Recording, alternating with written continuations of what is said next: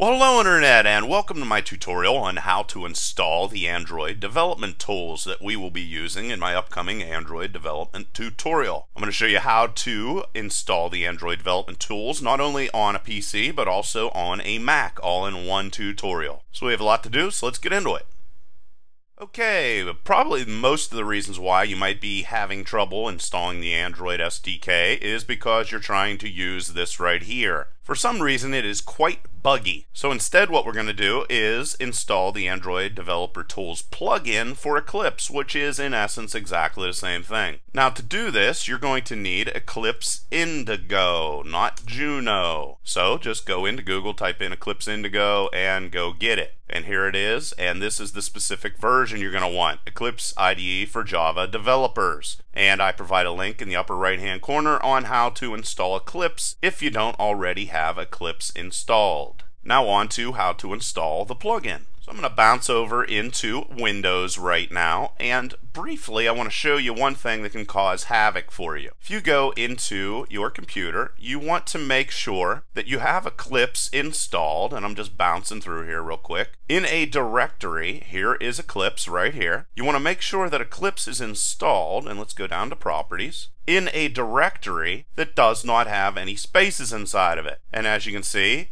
Users Derek Documents. I have it stored in my Documents folder. If in this path you have spaces anywhere, that is going to cause havoc. So make sure you install it in a directory that doesn't have spaces. And if you follow the tutorial I previously mentioned, you will not have that problem. So now into Eclipse, and remember we want to use Indigo, and we're going to go into Help, and we're going to do exactly the same thing on a PC as well as a Mac. The only reason why I'm focusing on a PC right now is there are a couple more issues in installing with Windows than there is with Macs. So you want to click on Help and then go Install New Software. Then you're going to see available software pop up, and right here you're going to see Work With, and here you're going to click on Add. Then you're going to type in something that makes sense for this, like Android Developer Tools. And then inside of here, let's zoom in, you're going to put an S after that. Then you're going to type in DL, and I have a link underneath the video that has all this typed out for you so you don't have to worry about messing it up. And we're going to go google.com, so it's dlssl.google.com/android/Eclipse. And after you do that, hit OK.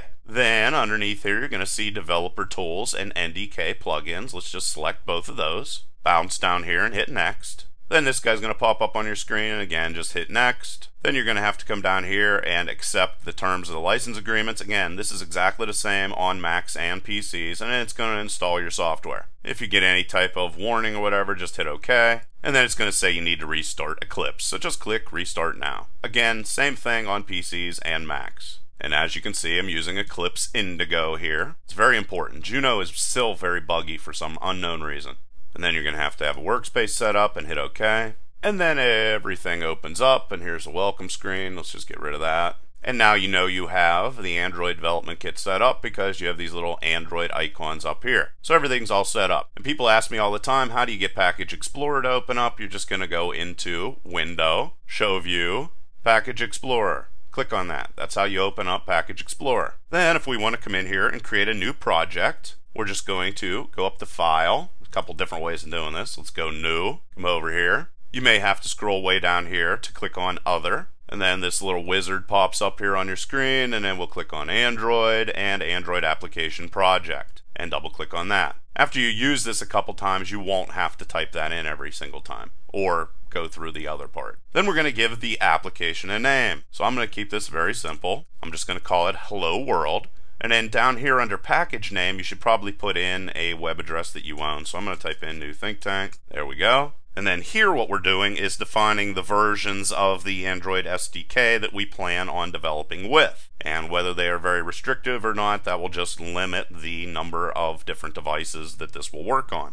Then after we have that set up, we just click on Next, and then you're pretty much going to click on Next for everything else here. Later on we'll get into more complicated applications, so just keep on clicking on Next. We're going to leave this set up as blank activity. Click on Next. This is going to be main activity, which you're going to see here in a second, and click Finish. Again, exactly the same thing done whether you're on a Mac or a PC. I'm going to get to the part here in a second that is different with a Mac and a PC. Okay, so we have Hello World opened up here on our left side of our screen, and Activity Main. That was the guy that I said you're going to see here in a second. Now this is one of the bugs that occurs all the time for people. We're going to go in and we're going to select Activity Main, and I'm just going to put my cursor inside of here. This happens all the time. Very common error. Now what I'm going to do is set up an Android virtual device, and to do that I'm just going to click on Android Virtual Device Manager, this little guy up here, and you can see that it opens up and I actually have a device inside of there for some odd reason. Then what we're going to need to do is, let's just imagine this isn't even here. Actually, let's make it go away. So let's just click on delete. Okay, so there's nothing set up. Well, you can click over in device definitions and you're going to see a whole bunch of different Android devices listed. Some of them are very specific and other ones are quite generic.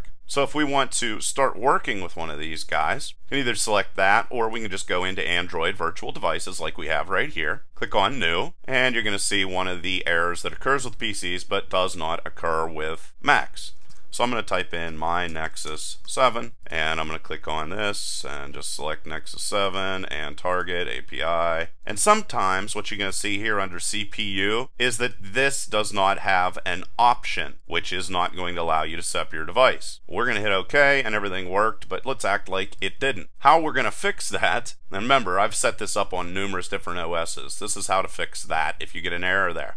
We're going to click on Window, and we're going to come down into Android Sdk Manager. Now, if you click on this inside of a Windows version of Eclipse, you're going to see a completely different version. Here is the Android Stk Manager. As you can see here, there's a ton of different things inside of it. And if you get that error that I previously talked about, the reason why is MIPS system image is not installed. So we would just want to select that, and then here it's going to say delete because it's installed, but we're going to select it and hit install packages. And that is going to get rid of a system image error. And if you get any other types of system image errors, remember on the previous screen when we were trying to set up our virtual emulated device, just select all these different system images and that error will go away. But we don't have that problem. So let's look at what that looks like over on a Mac just to show you. So we'll go into Window again, Android Sdk Manager, and you're going to see that it looks completely different. I have no idea why.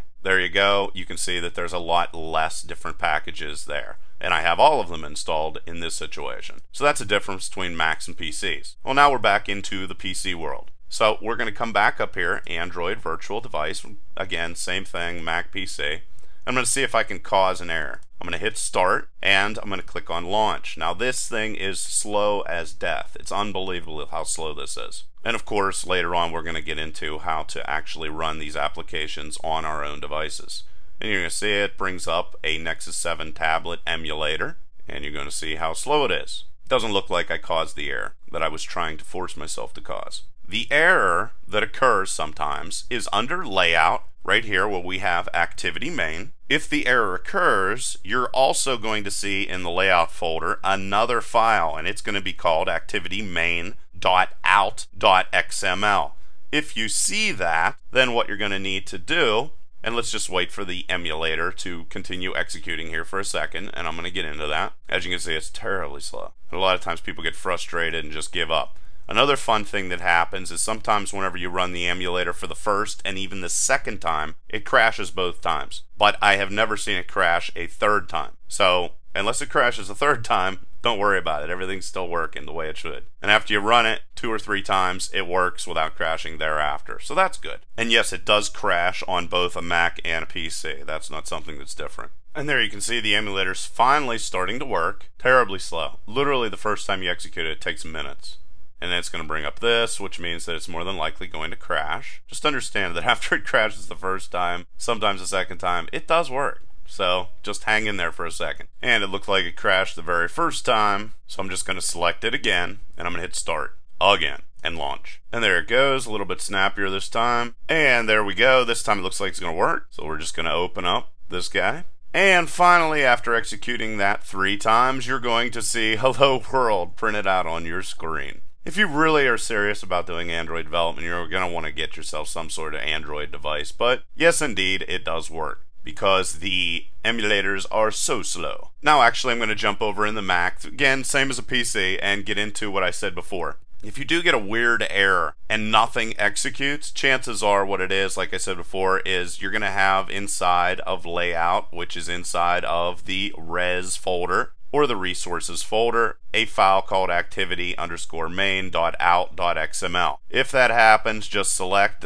the .out.xml file and delete it. And then what you're going to want to do is go under project up here and click on clean. After you do that, then you want to re-execute it by going up here either and clicking on this little guy to open up the different list of emulators, or you want to come over to Hello World or whatever the name of your thing is, come down here and then go run as Android application.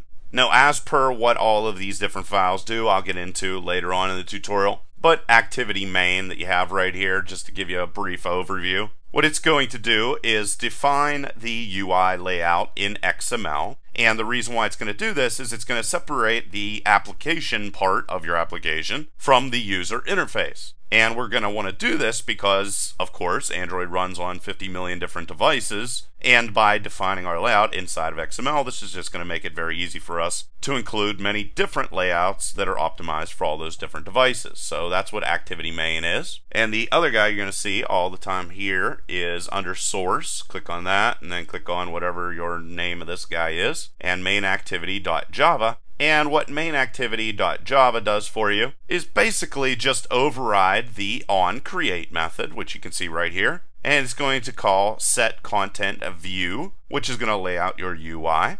And in general, all of the different resources for all of your application is going to be found in the res folder right here. And that is basically how to set up Android on a Mac and a PC. Please leave any questions or comments below, and I'll provide a link to the Android development tutorial as soon as it is done. Till next time.